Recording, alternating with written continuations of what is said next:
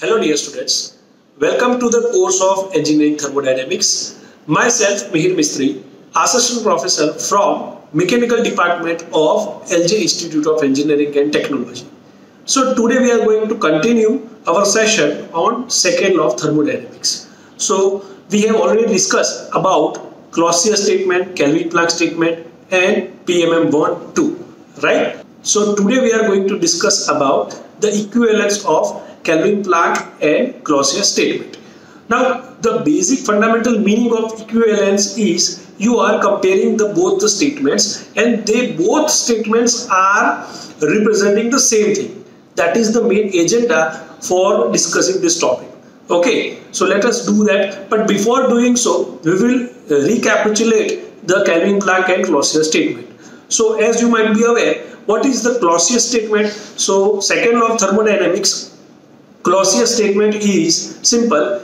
It is impossible for a cyclic device to transfer heat from low body temperature to high body temperature without any work input, right? So that means you should have the work input if you want to transfer heat from low body temperature to high body temperature. Okay, so that is the Clausius statement, and the next one is Kelvin Planck statement. Right, so in Kelvin Planck statement, very simple, the statement is what? It is impossible for a cyclic engine or cyclic device to exchange heat with single reservoir only and produce net work. That means what, sir? That means simple, if you have an engine, then it is impossible that that engine will transfer or exchange heat with only single reservoir. It should exchange a heat with two reservoirs, right? High temperature and low temperature reservoir. What is the meaning of reservoir, source, sink? That has already been discussed, right? So refer the previous lectures. Okay, so today we are going to move further. So let us discuss the equivalence. Now remember students, in equivalence there are two topics. The very first topic is that if you violate the Clausius statement, then it will lead to the violation of Kelvin Planck statement. That is the first case. And second case is reverse. That is, if you violate the Kelvin Planck statement, then it will lead to the violation of Clausius statement. Clear? So that is the thing about the theory, that you have to discuss parallelly two cases. Okay, many times in examination only one particular case is also asked. For example, explain that violation of Clausius statement will lead to the violation of Kelvin Planck statement. So at that time you have to only explain that particular case. But if it is asked that like this, that explain the equivalence of Kelvin Planck and Clausius statement, so at that time you have to explain or write both the cases together. Clear? So let us discuss that. So for the discussion, as you can see on the screen, we have the very first case, that is violation of Clausius statement will lead to the violation of Kelvin Planck statement. So refer the diagram that is shown over here on the screen. So as you can see in the diagram, we have two reservoirs, that is hot reservoir at temperature T1 and cold reservoir at temperature T2. And in between these two reservoirs, we have heat pump that is operating at T2 reservoir, right? So this heat pump will do what? It will extract Q2 or Q1 amount of heat, right? This heat pump will extract Q1 amount of heat from the reservoir which is at temperature T2, and it will transfer the same amount of heat Q1 to the high temperature reservoir. Initially we have assumed that this heat pump is violating the Clausius statement. Now if it is violating the Clausius statement, that means it should not consume any work. Okay, that means it should not consume any work in order to transfer the heat from low body temperature to high body temperature. That is why, as you can see in the diagram, I have written W is equal to 0, right? So it is already violating the Clausius statement. Okay, so keep that thing in your mind. Now what will happen further? We have also one more heat engine. So heat engine will do what? The function of heat engine is to transfer or to produce the net work with the help of heat supply. Okay, so as you can see over here, this heat engine will receive Q1 amount of heat from T1 temperature it will produce W net amount of work and it will reject Q2 amount of heat to the cold reservoir at T2. Clear? So that is how this heat pump and heat engine is working. Now what we are supposed to discuss? We are supposed to discuss the statement equivalence. That means here we are accepting initially that one statement is already violated. So we have to prove that the second statement will also violate. Okay, so as you can see in the figure or diagram, that heat pump is already violating the Clausius statement because it is transferring the heat from low body temperature to high body temperature without any work input. So that is why, as you can see, observe that at the outlet of the heat pump, the heat rejection, that is Q1, is same as the inlet of the heat pump. That means at the inlet also you have Q1 and at the outlet also you have Q1 for the heat pump, because W is equal to 0, students. That is easy to understand. Now let us understand, just for a fraction of a second, let us assume that at the moment, as soon as you will reject the Q1 amount of heat to hot reservoir, at the same moment, same amount of heat is extracted by the heat engine. Okay, so for example, let us say the value of Q1 is 1 kilojoule. Okay, so let us say at 1 second, at each 1 second, you are rejecting 1 kilojoule to the hot reservoir. And at the same second, that 1 kilojoule is extracted back by heat engine. Okay, now that means what, students? That means ultimately we don't need the hot reservoir, right? What we can do is we can connect the outlet of heat pump to the inlet of the heat engine, right? Agree or not, right? Because as you can see over here, I am repeating again, what will happen at a moment for 1 second, let us say for example, 1 kilojoule of heat is rejected to the hot reservoir, and at the same very moment you are extracting 1 kilojoule from the hot reservoir by the heat engine. Okay, so these both things are occurring simultaneously. 1 kilojoule is extracted and 1 kilojoule is supplied. Okay, so it is just like I am taking out 5 rupee note from your top pocket or shirt pocket, and I am putting the 5 rupee note in your pant pocket. Okay, so your net borrowing is 0. Okay, so that is the same case over here also. Okay, so now let us understand that here if you neglect the hot reservoir, then what will happen? Simple. Whatever the heat is rejected by the heat pump, that is Q1, that is directly you can supply to the heat engine, because same heat is extracted or same heat is consumed by the heat engine simultaneously. So directly you can connect this Q1 to the inlet of this heat engine. Clear? Now what will happen? Now here heat engine is doing some work and it is rejecting some heat Q2. Now let us think both the system combined as together as a single system. So now what will happen? Just we have eliminated the hot reservoir, so we have directly converted or directly supplied the outlet of heat pump to the inlet of heat engine. Now this combination of heat pump and heat engine is constructing a device such that if you observe closely over here, now we don't have hot reservoir, we have only one cold reservoir. Now observe, what will happen? The combination of heat pump and heat engine is constructing a device which is exchanging heat with only single reservoir. Okay, and still it is producing some work W net, that is equal to Q1 minus Q2. Okay, so that is not possible, because if you recall the Kelvin Planck statement, then Kelvin Planck told us that you cannot construct a device operating in a cycle which can transfer the heat with single reservoir and also can produce network. Okay, so that means if we do so, then we have a combination of two devices acting as a single device which will transfer or exchange heat with only cold reservoir, though it will produce some network. So that is what ultimately violation of Kelvin Planck statement. So that is why I have already told you what is the title. The title is violation of Clausius statement will lead to the violation of Kelvin Planck statement.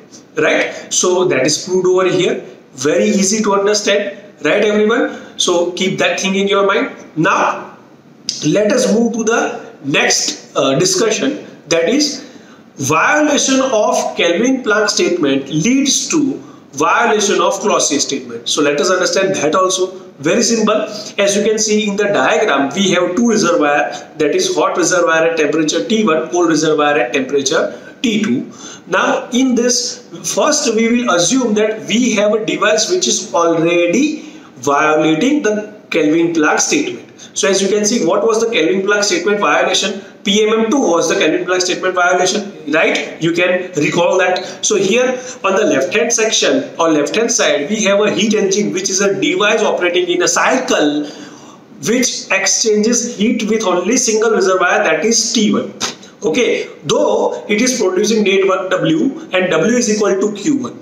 Okay, because you have heat rejection, Q2 is equal to 0. And Kelvin Planck told us that you cannot construct a device for which Q2 is equal to 0.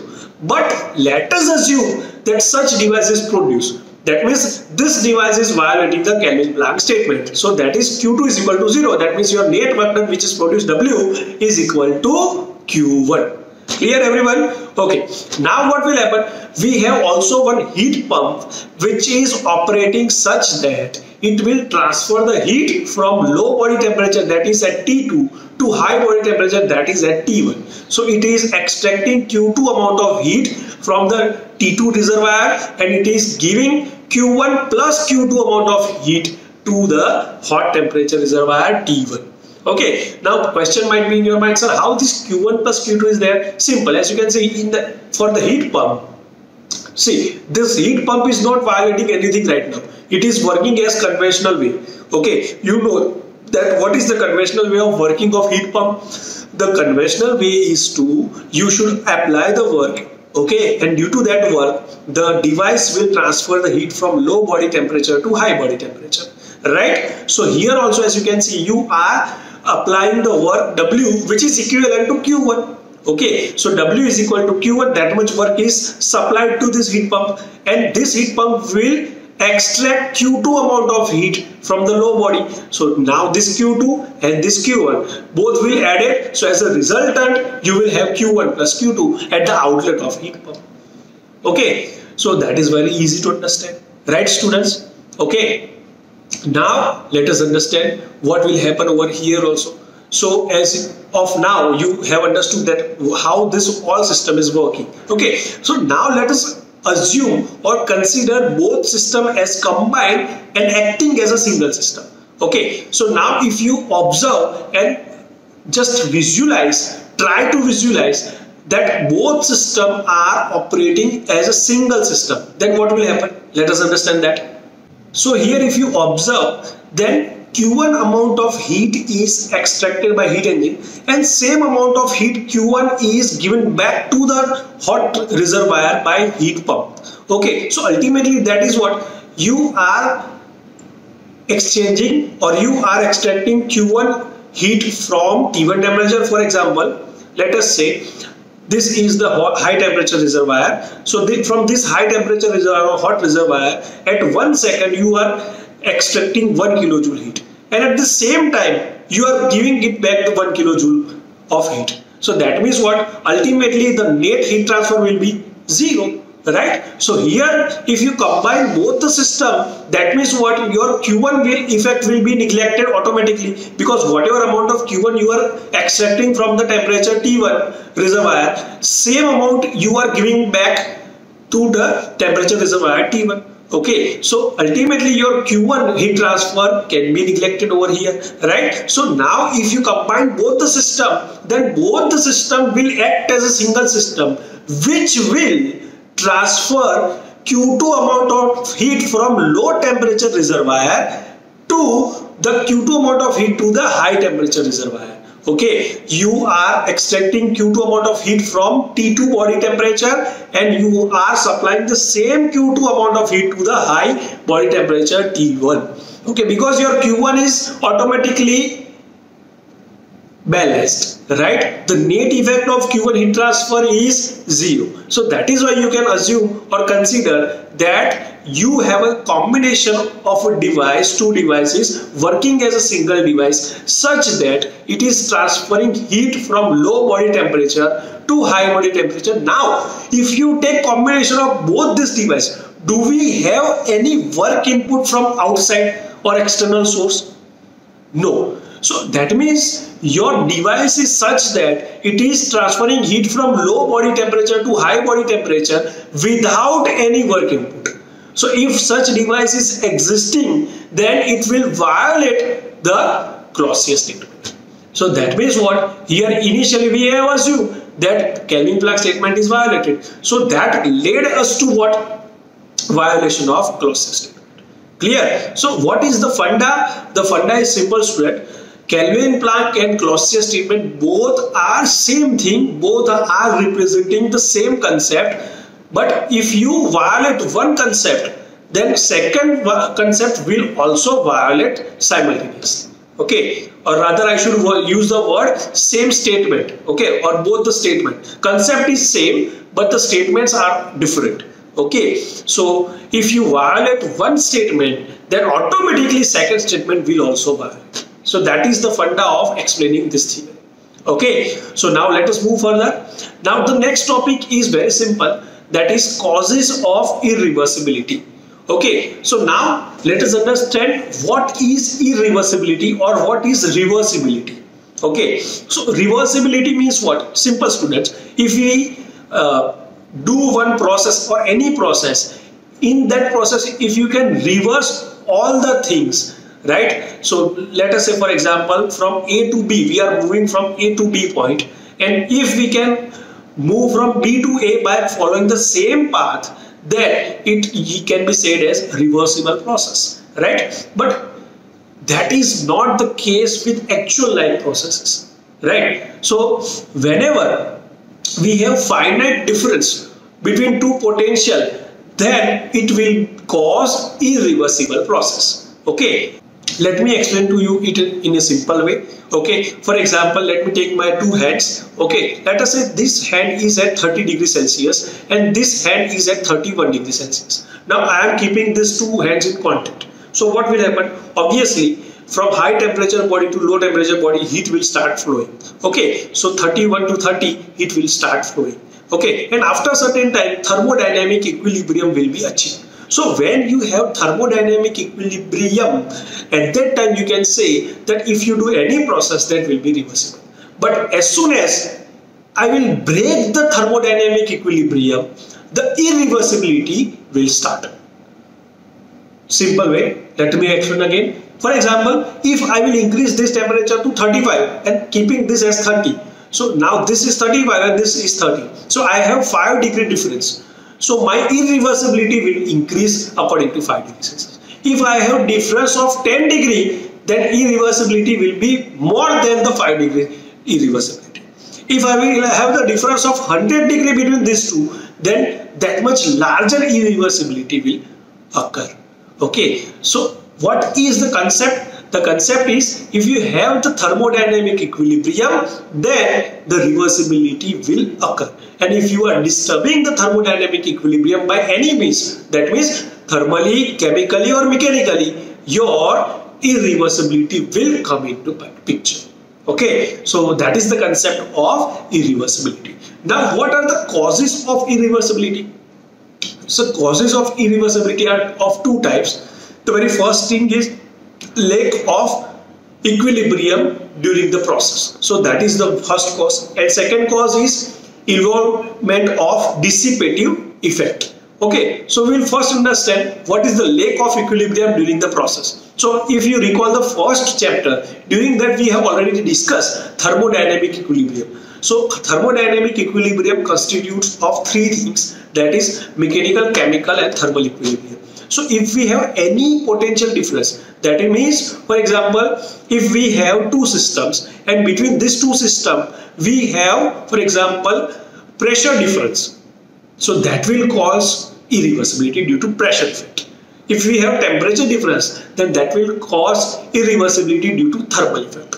If we have chemical difference, that will cause irreversibility due to chemical equilibrium. So that means as soon as you don't have, if any one or combination of more than one equilibrium, then that will cause the irreversibility.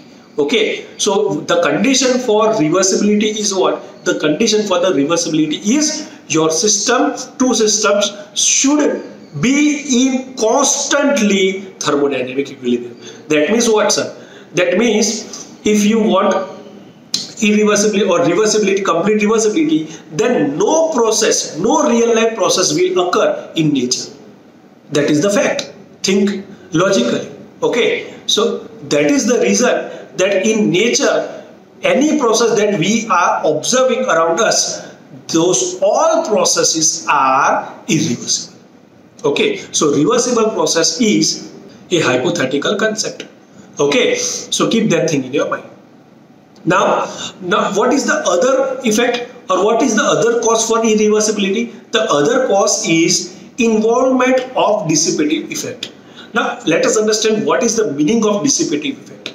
Dissipative effect means what, simple, students, that if you do any kind of work or any operation due to which internal energy of the system is raising or internal energy of the system is changing, that kind of operation will be called as dissipative effect.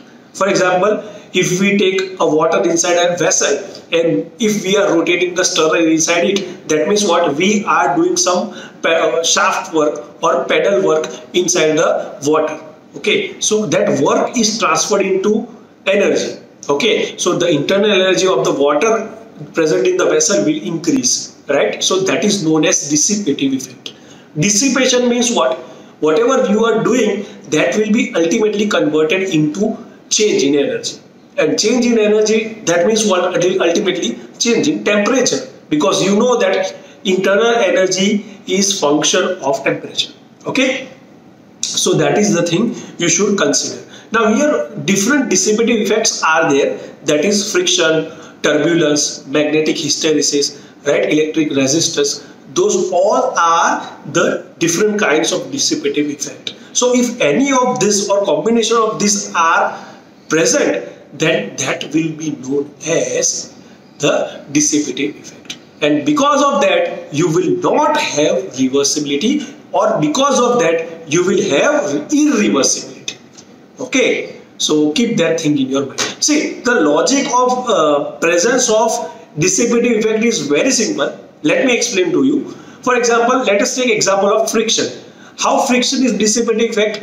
As I have already told you, if you rotate the stirrer, then the stirrer blades will be in constant contact of the water molecules. Okay, so between the water molecule and stirrer blade, there will be some friction.